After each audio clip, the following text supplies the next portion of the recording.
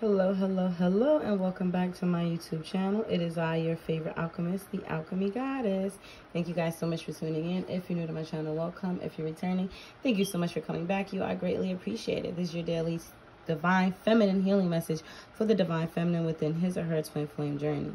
As always, stay calm, be kind, show love, and glow. Don't forget, as always, twin flame journey oracle cards. Then we have the twin flame journey messages 1 and 2, and the divine feminine healing oracle messages, all by Mystic Moon Oracle. You can find them on Etsy, TikTok, YouTube, Instagram.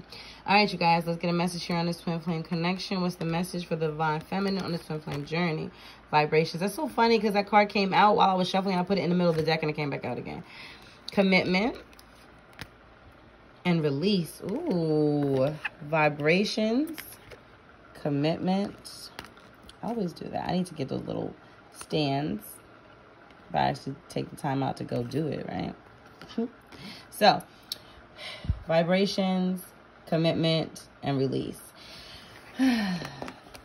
Someone has to let something go in order to raise their vibrations. And it feels like the masculine may have to let go of a commitment. It could be to you, but why would you be lowering their vibrations? It could be a commitment to someone else. Honestly, this is just a matter of someone needing to raise their vibrations.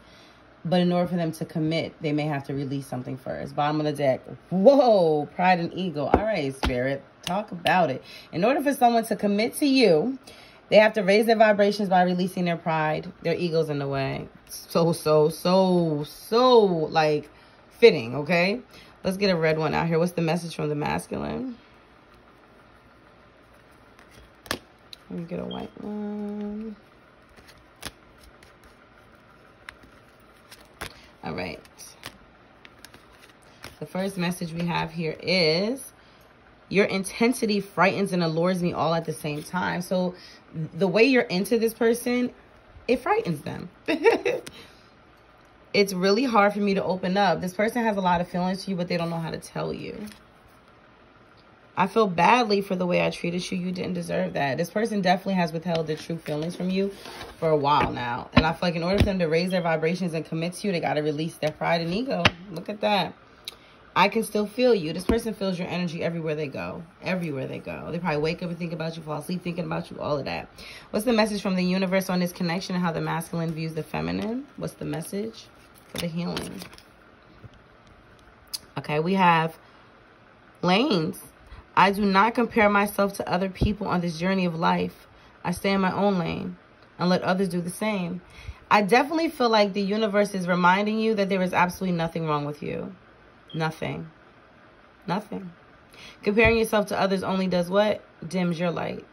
Don't worry about someone else. Don't worry about someone else's connection with someone else. Don't worry about someone and what they're doing, thinking, feeling, how they're moving. Stay in your lane and let others do the same. And don't compare yourself because it's not necessary. You are perfect and beautiful just the way you are. Hope you guys enjoyed today's message. As always, peace.